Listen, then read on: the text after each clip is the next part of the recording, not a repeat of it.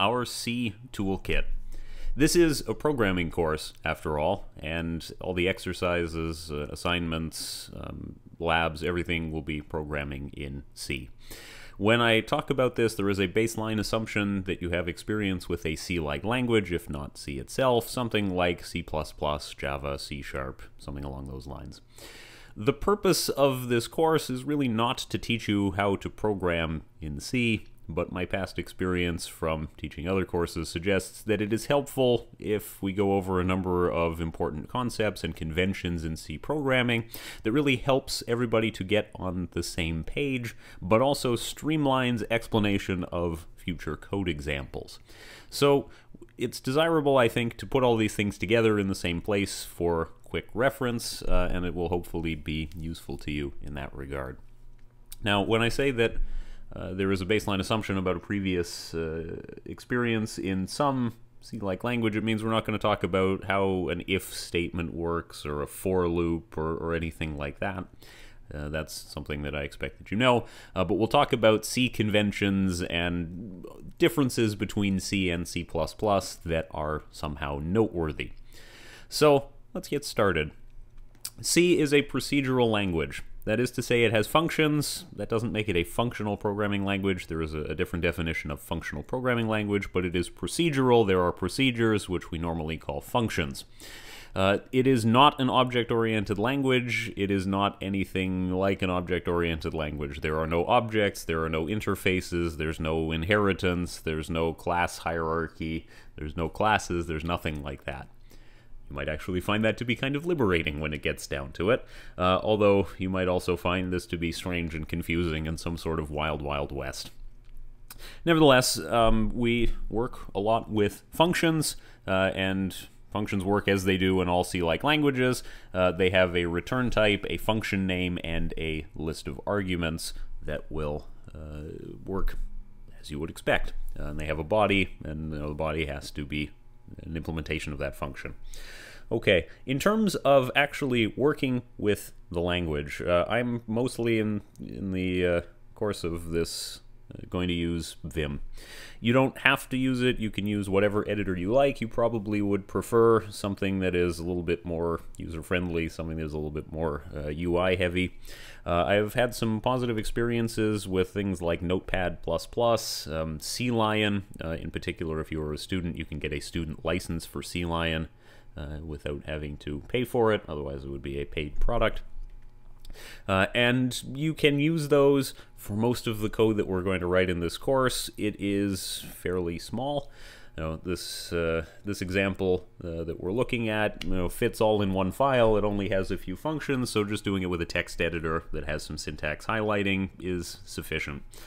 In a real-world scenario where we are talking about a much more complex program with many more lines, then obviously maybe you want to use something a little bit more advanced for that scenario.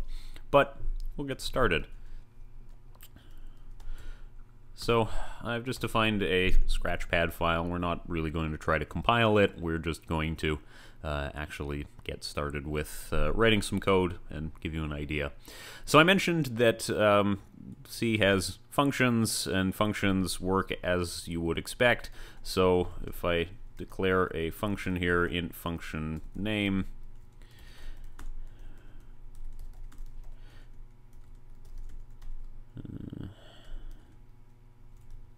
you will see, obviously you should give parameters better names than arg1, arg2, arg3. And it has to have a function body, and that is the definition of a function. This one is called function name. It has a return type of int. It takes 3 parameters. First one is double, second is integer, third one is character. And that is exactly as we would expect. Header files are imported into the program using a precompiler directive, and that's what it means. This number sign, hashtag, pound, whatever you want to call it, is a precompiler directive directing the compiler to actually take a certain action. In this case, it is we want to include, say, standard IO header. Unlike in C++, you actually specify the .h in that version. So for any of the standard headers, it appears in angle brackets. If we were including our own file, such as custom.h, then we would include it in quotation marks as opposed to angle brackets. And many of the functions that we wish to call, particularly in the systems programming part, are defined in these header files. There are a lot of functions that are defined here. So if you're trying to use a library function, the compiler says it doesn't know what you mean, there's a brief checklist of what you can try. Number one is make sure you spelled the name correctly. It's easy to make a typing mistake in a function name, especially if you're looking at one of those system call functions where the name is short, it's 5 characters and they're all consonants, it's not a full word. That could be easy to mistype. Second thing to check is that you got the number of parameters correct. Sometimes you only put 2 parameters and there should be 3, or you put an extra one where it doesn't belong. And then you should also check that you have included the correct header file. The man pages will frequently specify in what header file a particular function is defined.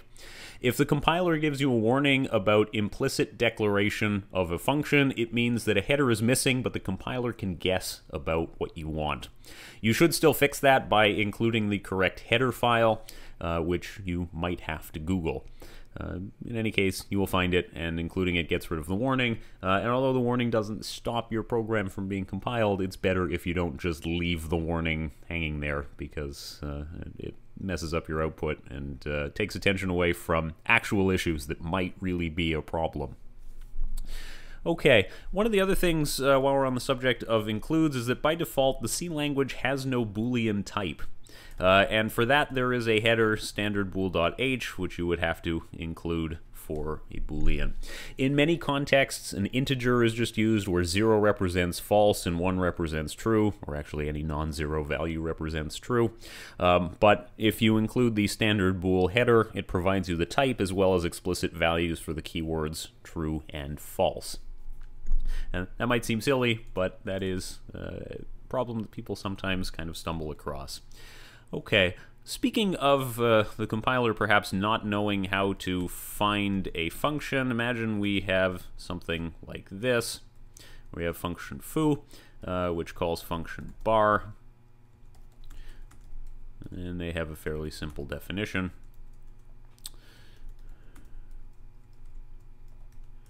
Like this. Now, when you try to compile it, the compiler will tell you that the compiling of function foo, it can't find function bar. What gives? It's right there. You just have to look a tiny bit further and you will find it. Some of the rules of the C compiler date back to the original design of the language. And in those ancient and primitive times, the compiler was unwilling to take 2 passes of compiling the source code because it would simply take too long. Obviously, in more modern programming languages, these sorts of things don't matter. The compiler is perfectly fine with taking 2 passes at it. It can scan the whole file and find all the functions and figure out what to do. In C, this is not the case, and that can occasionally be a little bit strange, but it's the rules and we have to live with them. Okay, so there's 2 possible solutions to that. One is you can move the function bar above function foo, so at the time when bar is called, by foo, the compiler has already seen the definition, it already knows that it exists, and it knows how to invoke this function. The other thing that you could do is write a function prototype. And a function prototype is declared usually towards the top of the file, if not in header files themselves, if you're writing your own header file, in which you give a definition of the function bar. So int bar, and then int v1, int v2. These are necessary for the compiler to have an understanding that there will at some point exist a function that conforms to this signature. So when the compiler is compiling the file, it sees, okay, there will exist a function bar that has 2 parameters. First is an int, second is an int. When it gets to compiling foo, it sees bar with arguments of 2 integers, and it says, okay, I recognize that this corresponds to the promised function bar, so I'm going to accept that, and I will be able to complete the definition of that later. And when it gets to the function bar, the promise is fulfilled, and the compiler is able to make that happen. This allows compilation to succeed because we've told the compiler what to expect, even though it hasn't actually found it yet until it gets to the end of the file. Okay, so that will allow compilation to succeed. In another ancient rule based on the idea of no second passes, before the C99 standard, a statement like this was not permitted.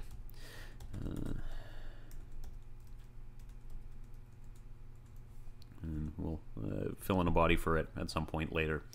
Why was this not allowed? Well, in the original code, C required you to declare all local variables in that function at the beginning of the function. So what you would actually do is write int I up here, and at the beginning of the for loop, you would assign I equals 0, I less than 10, I plus plus. All right. The idea on that was that the compiler would need to know how much space to allocate on the stack for this particular function. And how much space to allocate on the stack depends on how many stack variables that there are, and something like int I as declared here is a stack variable. And so to make the compiler's job easier, some of the work was pushed off onto the programmer by having to declare all of those variables up at the top of the function, and you couldn't just declare them anywhere you wanted, and you couldn't declare them, in a for loop construct. Now, we will always assume at least the C99 standard, so this problem is avoided. It is perfectly okay if you compile with the C99 or above option to declare integers anywhere you want, declare variables anywhere in a function, and that's fine. However, if you come across some example code or you see some other code somewhere that has all the variables declared up at the top, why are int I, j, and k for the for loops all declared at the beginning of the function? That's why. So that's something that you can watch out for if you see it. In C, officially, all comments are written using the /* to open and then */ to close syntax. The C++ style of comment, like double slash comment, is not officially supported. It may be permitted by your compiler, but it's not necessarily accepted everywhere. So my recommendation is that you should write C-style comments. C-style comments can, of course, be multi-line. You can make them as long as you want. The compiler will consider the comment to start from the /* and then end at the //. And that is something that we just can use anywhere and for as big of a block as you would like. Okay, on to structures. Now, perhaps the most striking difference in C for those whose only programming experience up till now is object-oriented programming is that C has no such concept, no classes, no hierarchy, no interfaces, no abstract classes, none of that. There's no access control modifiers, there's no public, private, protected, any of those things. There do still exist programmer-defined types. And the programmer-defined type is the structure, and the keyword for that is struct. A structure is a forerunner of the class. If you think of the class as being the evolution of a struct, that's actually kind of accurate. A structure, however, is just a group of variables. And you define a structure by saying what are its contents, and that's all there is. There's no member functions, there's no constructors, there's no destructors, there's none of that. All there is a structure, and a structure is a grouping of whatever you tell it to be. Okay, so if we're going to define a point, let's say in three-dimensional space, then we can define our type here, struct point. And it will have x coordinate, y coordinate, and z coordinate, all of which are of type double. And we have defined a very simple structure that has x, y, and z. Now, of course, there's no rule that says all elements of the structure have to be the same type. They could actually be anything. In this case, it just makes sense for the example that the point is coordinates, and it has x, y, and z components, and you can name the components whatever you would like. Now, when you want to actually use this, well, we will create a struct. So struct point p1. Struct point is, in this case, the type, and so it's as if we said int I, just struct point is the type, and then p1 is the name of the variable, and we use the dot operator to then assign values, or read values if we wish. So that should be negative 2.5, and p1. Okay. Also noteworthy, while I think of it, is when we declare a variable here in C, int I is not defined in anything. It contains garbage at the moment. The variable has to be initialized to have a value, and the same is true when we declare a struct point p1. The variable is stack allocated in this case, and it contains garbage until you explicitly assign it to have some values. Now, one of the things that you might find frustrating with a struct is you end up with a construct that looks like this. So we're going to define a function, add points,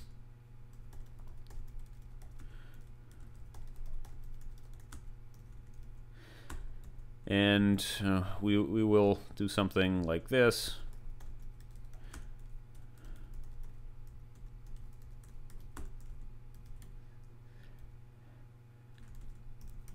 And you can imagine return result. Okay. So we have to type the word struct a lot of times. That's somewhat unpleasant because it's a lot of unnecessary typing. We can save ourselves a fair amount of trouble with that with another keyword, and that keyword is typedef. Typedef says, I want to define a new type. So we will use typedef struct point, and then we can give our new type a name. And in some cases you will see this point underscore t kind of convention as a form of how you would name a programmer defined type. That's actually no longer recommended in various style guides. You will, of course, come across a number of those underscore t types as you go through code. But if you're defining your own type, it is no longer recommended. You can. The Unix police are not going to burst into your home and arrest you if you do. And it's not as though a marker who is evaluating an assignment is going to say, oh, you use underscore t on the name, unacceptable. That wouldn't happen. But style conventions are usually worth following. Okay, so when we've defined that, we can actually replace here in our code all of the times that we wrote struct point with point underscore t, and you can imagine this makes our code a little bit more compact and is perhaps a little bit easier to read. Again, it's not strictly necessary. You could do without this if you wanted, but you will find very frequently that there are programmer-defined types that have used the typedef command. So yeah, we prefer to do this wherever we can, just because it reduces noise in your program. You can, if you want, typedef sort of anything that you want. You can typedef something like typedef int as PID type. So you could use a different type name for something that is really just at its heart an integer. You don't have to define a structure for this if you don't want. It allows you to use your own names for things if you wish, if you have a reason. The reason for that is usually along the lines of it makes it harder to make a mistake. If there are a number of integer parameters to your function, if you use typedef types for the specifics, it makes it a little bit clearer what type is expected. The value might be just a regular integer, and the storage on it might just be a regular integer, and that's fine. However, you can be kind to somebody who wants to invoke this function. You can be kind even to your future self in this regard by using the typedef to give some more hints about the types of things that should actually happen. You can Also, delete, if you want, the name of the thing after the struct here.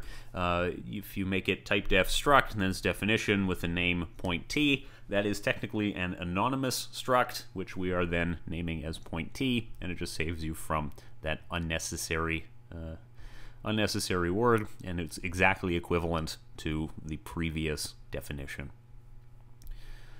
Okay, the next big thing to consider in C is memory allocation, deallocation, and pointers. So we'll think about memory in a little bit of detail.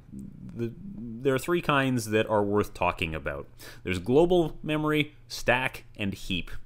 So, okay, stack allocated memory is what is local to your function, and it's currently running, and it's automatically thrown away when the function returns.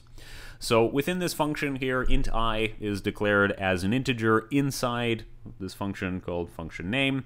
It is stack allocated. It will be thrown away when this function returns, and the same is true for struct point p1. Memory that is allocated on the heap is explicitly asked for and must be explicitly returned as well.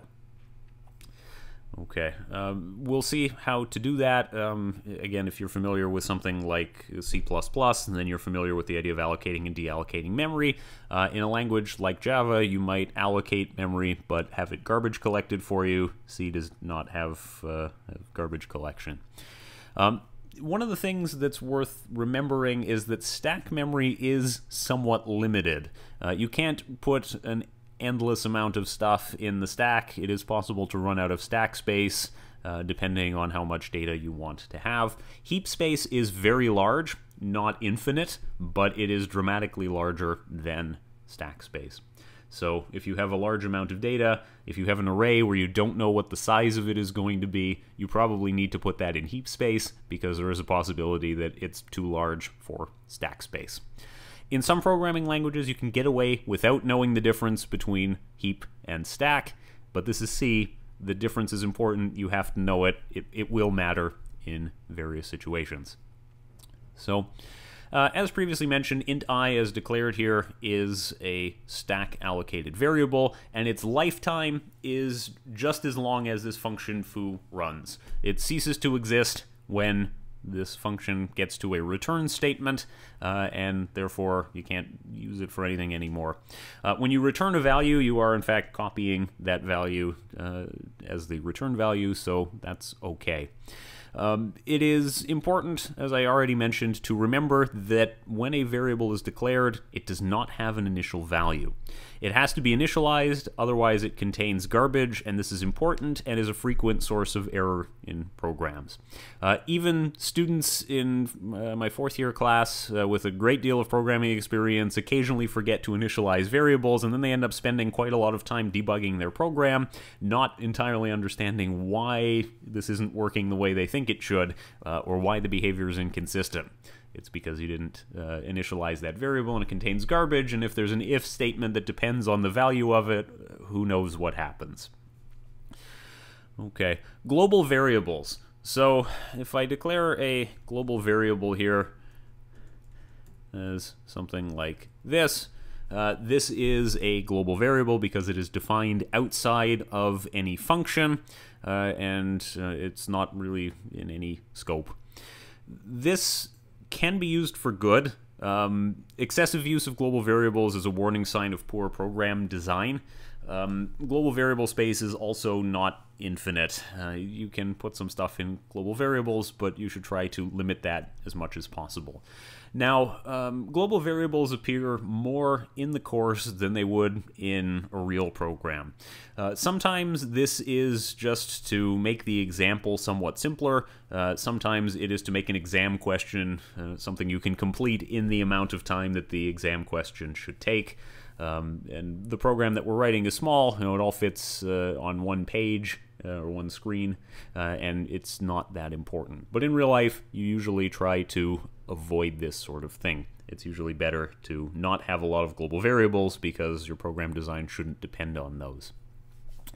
Now, global variables are usually initialized to 0 if you don't give them an explicit value, but it's best not to count on that behavior. You should be thinking in C, whenever a variable is declared, it has to be initialized somewhere. Now, it doesn't have to be initialized statically, as is the case here. The compiler will then initialize char g equals this at this stage, but you can also initialize global variables in your program somewhere else. That's perfectly fine as well. But the real magic is in heap memory allocation. And that is something that is easy to get wrong. And we'll see why that is the case. Okay. In C, heap memory is allocated in a very simple way. You just ask for the amount of memory that you want, and you ask using the number of bytes. The function for this is malloc, and it takes exactly one parameter, and that parameter is the number of bytes of memory that you want. So if you want to allocate an integer on the heap, you call malloc, and you request how many bytes you actually need that correspond to an integer. And how many bytes is that? Now, you might have said 4. That's not always the case. A quick look at the C standard says that some things have exact types. Character always has, like char, always has size 1. Double precision, IEEE, floating point number has a size that's 8, something like that. Integers, however, only have a minimum size. The rest is implementation specific. It can vary a lot from one system to another, and accordingly, you might not know off the cuff what is the size of integer on the system that you are writing it. So, what do? Well, there is fortunately the size of operator, which asks the compiler to help us out here and substitute in the correct size when it is needed. And what we'll do is we'll say, allocate please size of int. Now, when the compiler is preparing the code to run on this machine, it will take a look and see, okay, what is the size of an integer on this system? And then it will, in fact, allocate that amount of memory by replacing size of int with the size on the system. Let's imagine that it is 4. And then it will convert this malloc call automatically for you to be malloc of size 4. And everything is going to work out. This is also very helpful if you want to allocate the memory corresponding to a struct. If I allocate here size of point t, it allocates the memory for that struct. And if I change the definition of the struct, it will allocate the correct size. You don't have to work out the size of the struct based on its constituent components. Okay, well, a double I know is 8, and there's 3 of them, and I multiply them. And I have seen people do this on exam questions, and I don't know why they did not remember size of is a thing. But you can save yourself all that extra manual math that could get out of date. If you added another parameter here, you added a name to the point, or you added a mass to the point, it could be then just updated without you having to do anything. Everywhere malloc size of point t occurs, then no problem. Now, malloc returns a pointer, and it actually returns a void pointer, which is, say, a pointer with no type. We're going to talk about that soon, but okay. I will declare here int star x is assigned the return value of this memory allocation. Okay, what happened here? So I have declared on the stack there is a pointer x. The value of that pointer is what is returned by malloc. When malloc is run, it allocates some memory on the heap, it allocates the number of bytes that we asked for, and it returns a pointer, returns a value, the address of where that memory is found. And then we're assigning that value into the into this integer pointer x. So the value contained in x is the value telling us where the memory is. It's the address of the memory that was allocated. And malloc does not initialize the memory to anything. The value contained there is whatever garbage happened to be there when the memory was assigned to our program. So we have to remember to initialize that as well, and we initialize it by dereferencing the pointer x, and we do star x is assigned 0, and this dereferences that pointer, says, follow the directions, go to the address contained in pointer x, and when we get there, assign the value to be 0. And that would be a proper initialization of what we needed to do. Now, as I mentioned previously, there's no garbage collection in C or anything like it, and therefore it is our responsibility to deallocate memory once we are finished with it.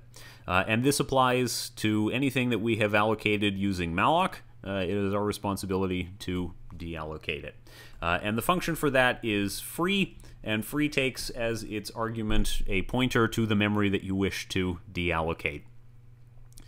Okay, that is fairly straightforward. One of the things to watch out for, though, is that, number one, free should always be matched with malloc, so when you allocate memory, you should know where you no longer need it. Number two, free doesn't specify the number of bytes that we are saying we are done with, because that means that the system has to remember when I allocated memory here, how many, on the malloc statement, how many bytes that corresponds to, meaning it is not possible to return just part of the allocated memory. And number three, free just tells the system that we are done with this memory. Nothing actually happens to it. It doesn't go away. That's something that could actually pose a problem a little bit later on, because you might attempt to dereference the pointer x here after calling free, and just by good luck or bad luck, it might succeed when you are testing it out on your machine, and then it will, perform badly when someone is trying to mark your code or when a customer is trying to use it. So, yeah, we should always remember to free that memory. If we fail to deallocate memory that we have allocated, this is a memory leak, and it is a bad thing. That may not have immediate negative effects, but it's wrong. It is a programming error, and it should be fixed. And in the long term, if you do have a program that runs 24/7, this is a system that is supposed to run for as long as it's needed. This will eventually slow down the program and could eventually lead to a crash when the system runs out of memory. So every time you are allocating memory, you should think about where it's going to be deallocated. And it is your responsibility to figure out where that is. It should be normally as soon as you know that the memory is no longer needed. If we're never going to do anything else with this again, then you should deallocate it right away. You don't have to wait around. The sooner you get rid of it, the better. But there definitely does have to be a path from allocation to deallocation for all of the memory, and you always have to get to the deallocation. Now, reading the documentation of a function is sometimes necessary because that function might actually tell you that it allocates memory and returns to you a pointer to that memory that is then your responsibility to deallocate when you no longer need it. Reading the documentation or the source code of a function will tell you if that is the case, and you can pass memory between many different functions within your program as long as eventually whoever is the last to use it will deallocate it. In this example, I've allocated memory and deallocated it in the same function, but it is, of course, perfectly valid for memory to be allocated here and allocate, and it is returned and goes somewhere else and does something else and is only deallocated at the end. When you deallocate memory with free, this needs to be done exactly once. 0 is wrong, and more than once is also wrong. If you try to call free on the same pointer twice, it will very likely crash your program immediately. Similarly, if you try to deallocate something that was allocated on the stack instead of the heap, that also very quickly leads to a crash. So you do not want that. You should be mindful of what memory is allocated on the stack, what memory is allocated on the heap, and not try to deallocate something. By that same token, incidentally, if I declared like int star y is assigned x here, this is a second pointer that is pointing to the same thing. The assignment here does not allocate more memory on the heap. We have a second stack allocated pointer, and that is pointing to the same thing that X is pointing to. At this point, when we call free on X, it deallocates the memory that's being pointed to by X, and calling free on Y is wrong. That would actually crash the program because we're saying to deallocate memory that has already been deallocated.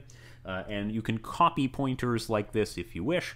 You just have to remember that this assignment statement does not allocate more heap memory, and you can't free both X and Y. Free of X is correct, or free of Y is correct, not both. And remember that when you copy pointers with something like this. Okay. One other thing worth noting, when you use malloc in C++, if you used it before, the compiler insists that you cast the type, doing something like int star, casting the pointer or return value of malloc to int star. In C, it's unnecessary and in fact not recommended, so just don't do it. Okay. Again, if you have previous C++ experience, you should be familiar with the idea of dereferencing pointers. That is, this star x is assigned 0. We are dereferencing a pointer here. Follow the directions to the memory on the heap, and that is fairly straightforward. If we have a function here, the int work, which takes parameters int x, int y, and it returns x plus y, just for a very simple example, and we want to invoke it, then we will int star a is malloc size of int, and star b is malloc size of int as well. And star b is 7. And then we want to invoke work. We call work, and because integers are expected, we call it with star a and star b. That dereferences it, it gets the value, and then submits those actual values. And then, of course, we have to free a and free b, and ideally we do something useful with the return value of work, which I had previously ignored. Okay, suppose that the situation is reversed. So we have int star x and int star y are parameters to work, and we return the value of star x plus star y, and do work actually has regular integers. So let's do this instead. And b is assigned 7 as work. Okay. We have regular integers and we need pointers. And our solution for that, because a and b are stack allocated, is to use the address of operator. So we'll use address of A and address of B. What this does effectively is convert the type to what we need. We have regular integers that are allocated on the stack, and we can feed the function work with a pointer to that stack allocated memory using the address of operator. Sometimes this is just convenient. It saves us from having to allocate a thing on the stack and then deallocate it later, just to pass it into a function that is expecting pointers. We do have to use this with caution, though. The stack allocated memory does not outlive the function it is allocated in, so when doWork function ends, A and B go away, and any pointers to A and B that are outstanding are no longer valid. We'll use this in a number of examples where we just stack allocate something and then pass a pointer to it using the address of operator. However, you should be careful about it. If your program is not behaving as expected, you might end up with this sort of error. I recently helped somebody, again in the 4th year course, debug a problem where things did not work as expected because a function ended and some variables went out of scope. And he didn't understand why it was the case. because it seemed like everything should work fine. This is a problem. Okay. Another thing when we work with pointers is the arrow operator, and it is somewhat of a nice notational shorthand that will really help us to avoid sort of unnecessary decoration of our code. If we allocate a structure on the heap, like this point P here, which we have allocated, we need to initialize it as we expect. And without the arrow operator, we have to do something like this. Star P1.x is assigned 99.9. Okay, so parentheses, the dereferencing operator star, and the dot. This is the case because the dot operator has higher precedence than the dereference operator. The dot is higher in the order of precedence than the star, so it would get evaluated first. And what we would actually attempt to do is do p1.x. If we just did it without the parentheses, it would be we'd try to do p1.x and then dereference it, and that doesn't work because p1. I'm sorry, it should be P, is a pointer, and it doesn't have an X property, and that wouldn't happen. So we would have to do something like is shown here, in parentheses, star P dot X. That might seem unnecessary. An equivalent statement that has the exact same meaning and the exact same outcome is this. P1, and then the arrow operator formed by the little dash and the right angle bracket. And it is exactly equivalent to the statement above, it just maybe looks a little bit nicer. If you really prefer one style, use that style. If the arrow operator makes no sense to you and it feels confusing and like you are just going to get it wrong, that's fine. You can do the parentheses with the dereference operator and everything like that, and that is fine. It's not wrong to use either one of these. You can choose what you would like to do. Okay, we will, of course, remember to deallocate this memory. Okay, now we're going to talk also about arrays. Arrays are somewhat simple in C, and they can be either stack allocated or heap allocated, as you would expect. So if we want to declare a stack allocated array, it's something like this. Int stack array, and then in square brackets 10, that is the capacity of 10 integers. Remember, of course, this contains garbage and it hasn't been initialized. For a small array, or for one that doesn't need to live very long, this could suffice. It is much more likely that we actually want to allocate an array on the heap. And to do that, we will do int star, I'll call it heap array, is malloc 10 times size of int. Okay, that looks weird. This is we asked for, could you please give me an amount of memory that is 10 times the size of integers, that is an array, a block of memory that is of sufficient capacity for 10 ints. That's our array. So integer pointers could point to only one integer, as is the case here at the start of the function here. Int star x is malloc, we allocated it and it points to exactly one integer, or it can point to an array of integers. In this case, I asked for an explicit size of 10.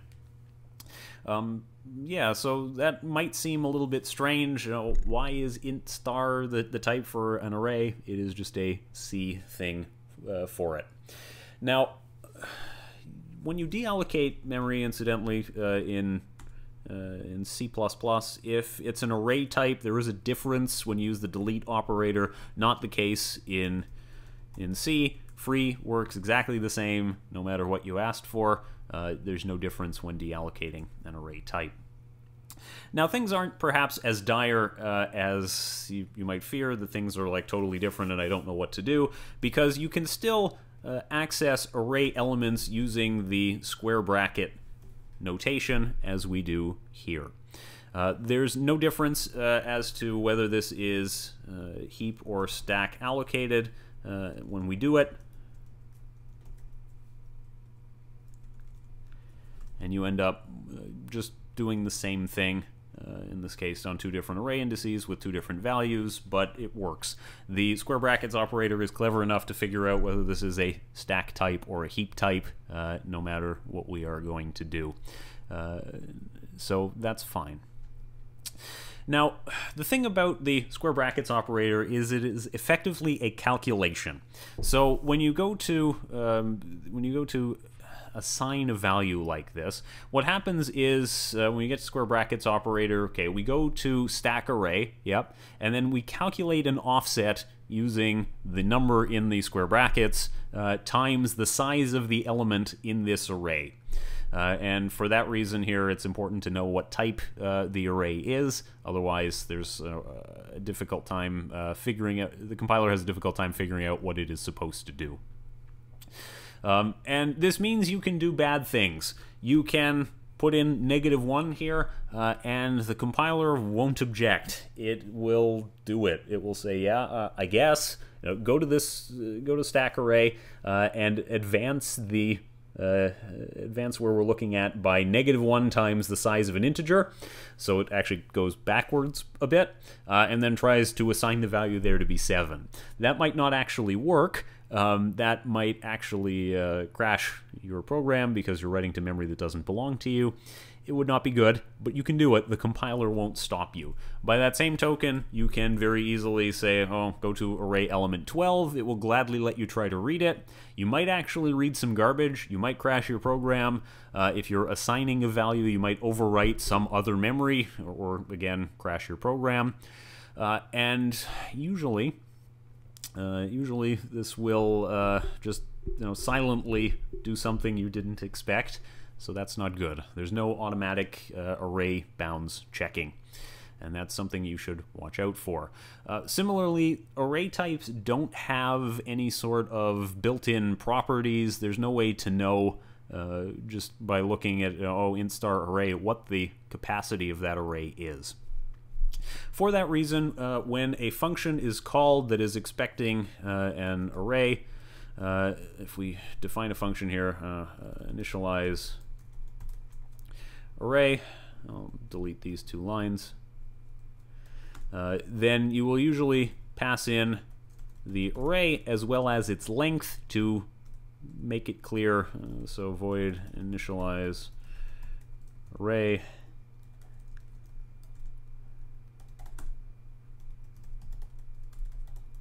to make it clear what is the type of the array and what is the capacity. So usually, again, there is a second parameter that goes along with any array telling you the size of it. Okay, when you want to initialize the array, well, there is a very simple approach to do it.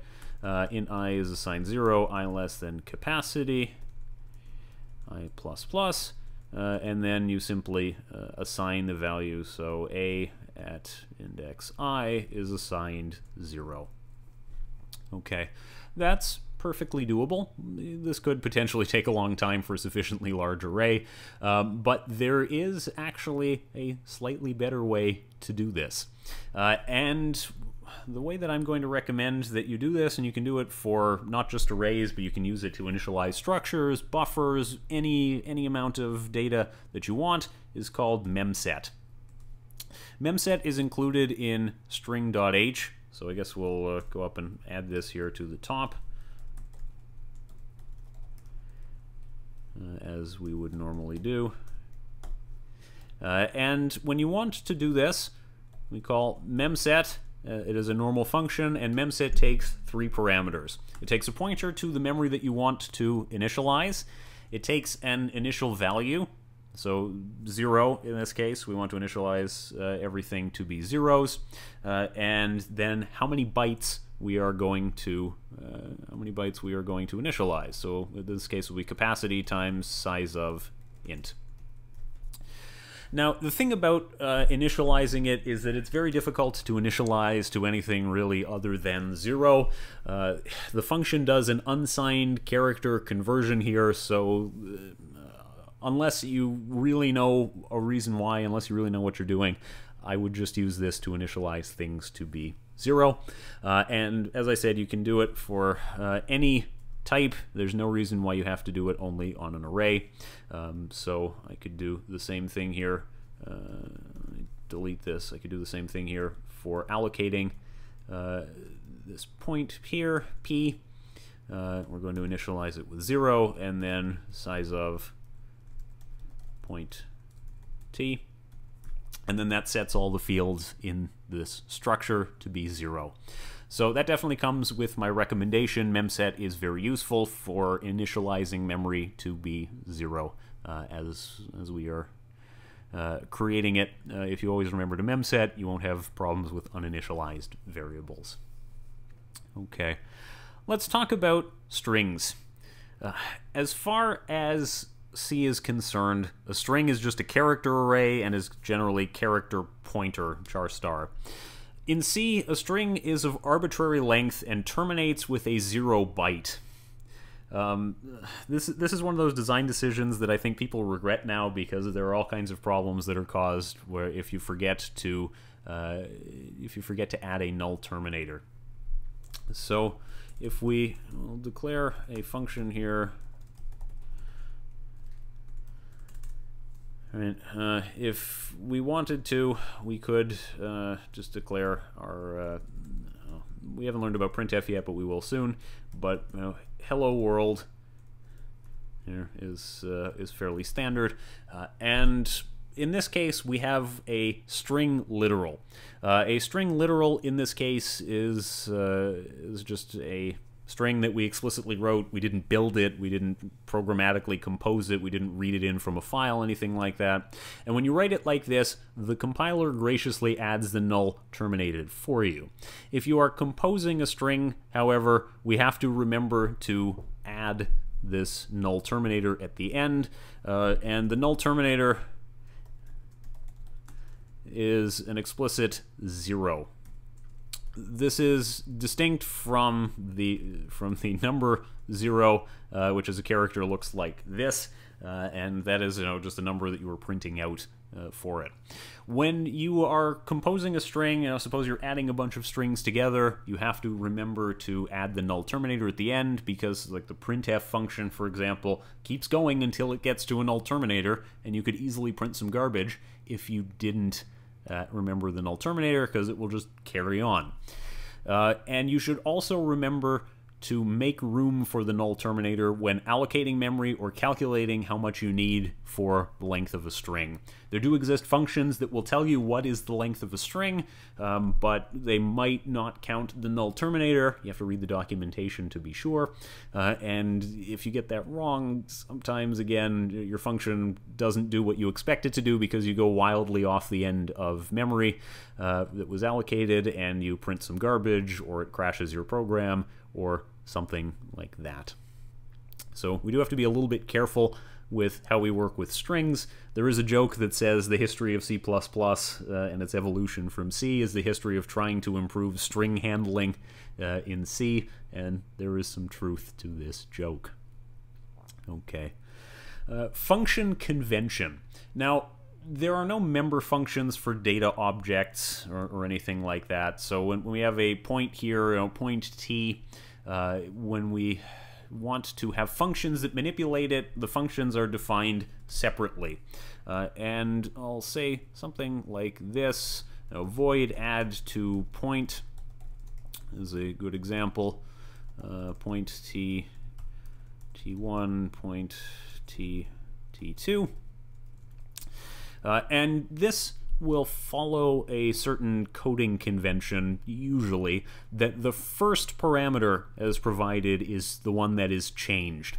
And the same is true for like initialization functions. So init header, and it takes as its parameters some types we don't know yet, but struct header h. Sorry, star goes after header. Int v1 double v2 struct thing v3. What usually happens in this scenario is that h as the first parameter is the thing that is modified, and for add to point it is usually the case that t1 is modified. This is not a firm rule. it is going to be something you will find examples that contradict this. Sometimes a function changes all of the things you give it, but usually if one thing is going to be changed, it is very likely the first one. Yeah, that is just something to watch out for. Same is true usually when we work with data structures. Data structure might have, int push, stack push, we'll call it.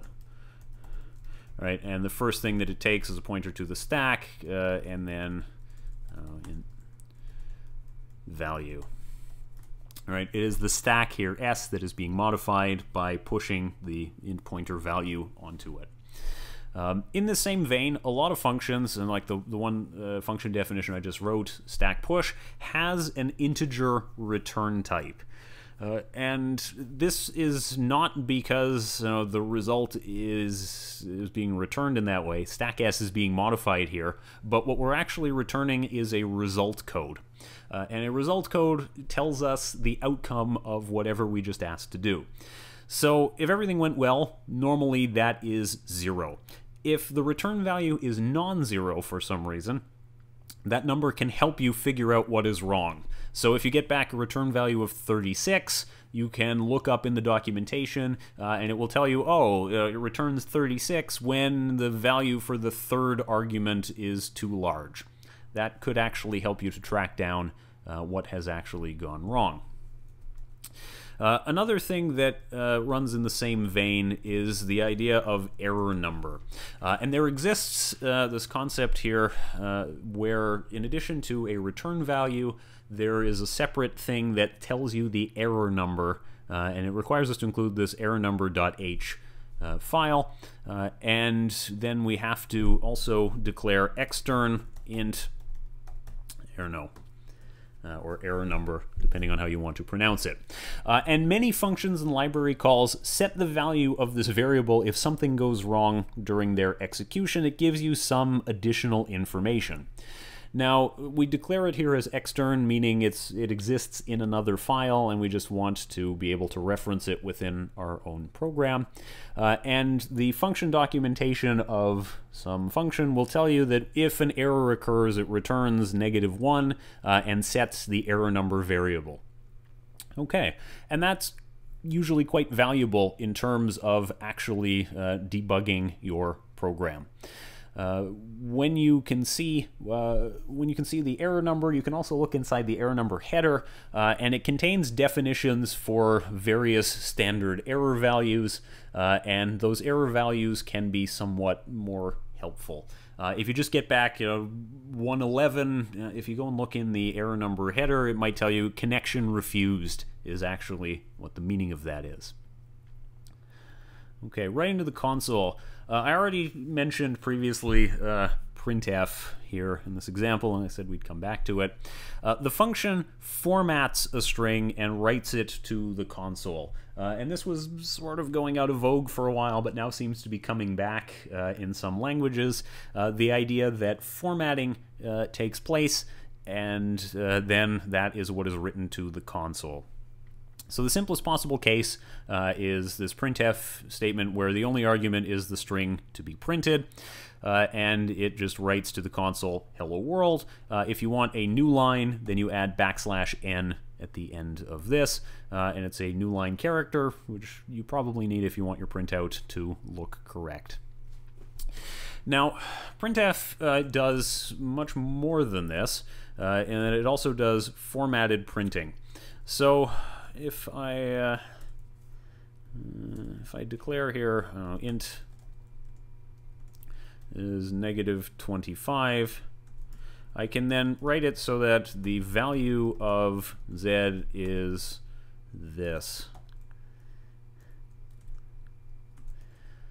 Okay. Now, what I actually wrote is an explicit string that has a format specifier in it.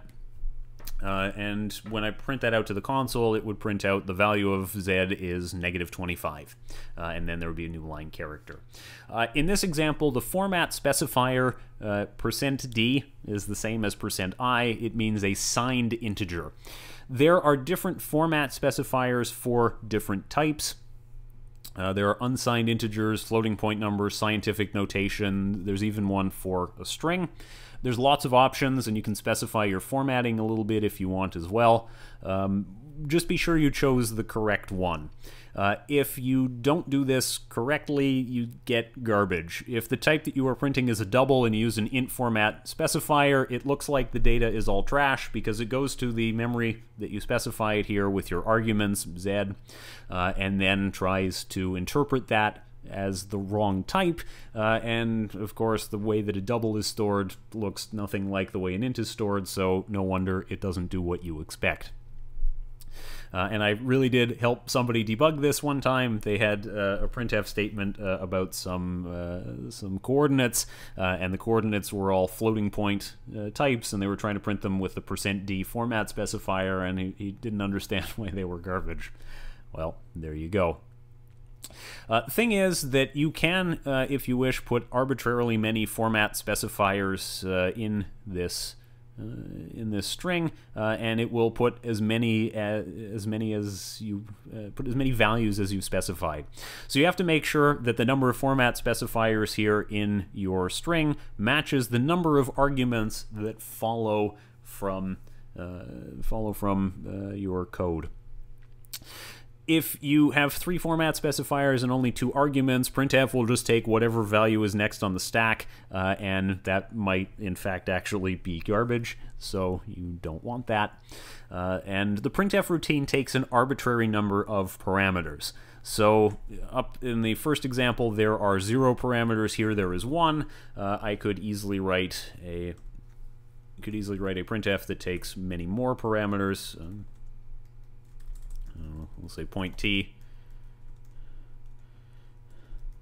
p2.x is assigned 1.5, p2.y is assigned -3.3.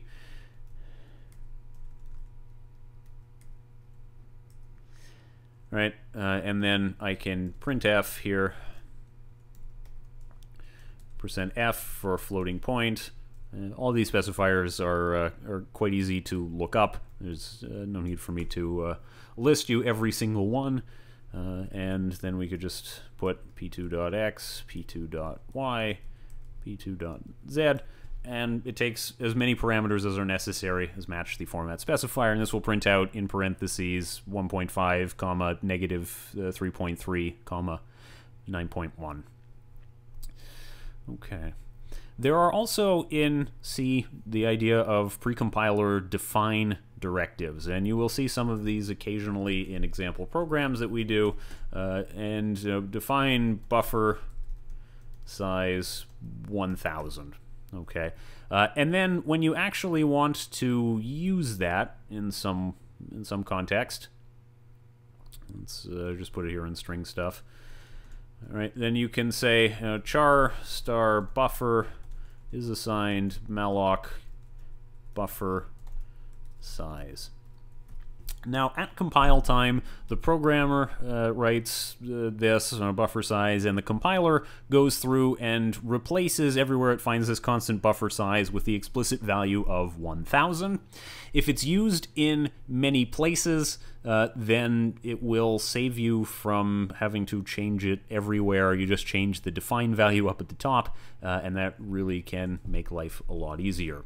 One of the things to watch out for, though, is the compiler is super literal about how it does this kind of thing. So if you did something like this, 2 times 25 plus 4, as is returned in the value, then you will get the wrong answer in a statement that looks like this. Int is assigned value times 2. And why is that the case? Why do you get the wrong answer? Well, the compiler, like I said, is super literal, so what it actually replaces that with, I can just replace it here, is instead of value, it's 2 times 25 plus 4, and by the order of precedence, you get 2 times 25 plus 4 times 2, so 58. That's not what you wanted. That's not what you wanted. So usually to avoid that, using standard bedmass rules that I imagine you learned in elementary school, when you define a value as a calculation, you should always put that in brackets. Then here the correct size is 54, and the substitution that the compiler makes looks like this, and you get 54 times 2 equals 108, which is actually the value that you wanted, because BEDMAS. Okay, we've gone all this time, and I haven't shown you how to write a main function. And main is where your program always begins execution, and main is always return type integer. The compiler will let you get away with void, but it should be return type integer. And char double star argv here as our second argument. Okay. The variable argc contains the count of the number of arguments to the program. So if our program is invoked like /hello with arg1, arg2, and so on, the argc count for this will be 3. So argc is always at least 1.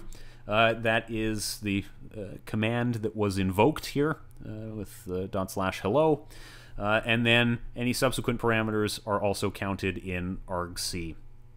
Argv has 2 stars.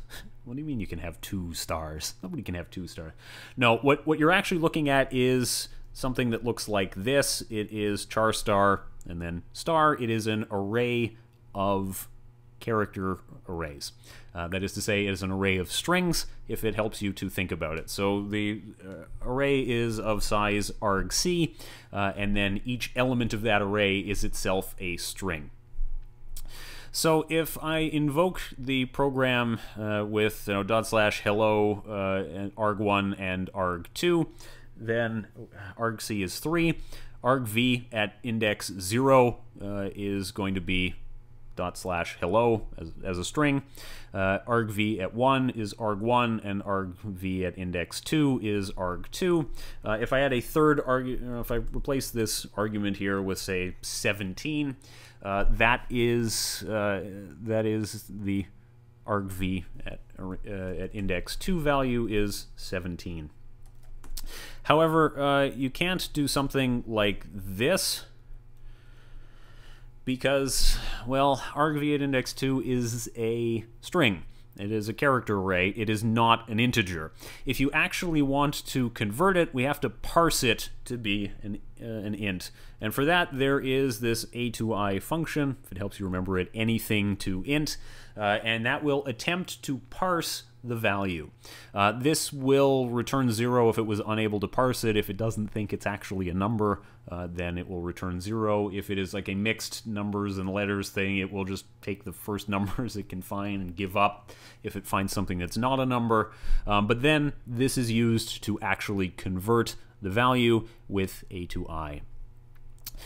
It is convention that your program returns 0 if everything went fine at the end of main, and return a non-zero number if something went wrong. This is usually helpful when you are working on the command line. When you work on the command line, you can invoke a series of commands, so you can chain them together, and the shell will only go on to the next command if the previous one was successful, and it judges success by what is the return value. If the return value is not 0, then it says it was unsuccessful, and that breaks the chain. So usually you should return 0 if everything is okay. If the wrong number of arguments was provided, just as an example, then you would return -1 as an example. If you return any negative number, and that would indicate there was an error that had occurred. The last thing that I want to tell you about is the void pointer. Okay, it turns out we've already worked with a couple of them in this situation. And malloc actually, if you look at the definition of it, has a return type of void star. Okay.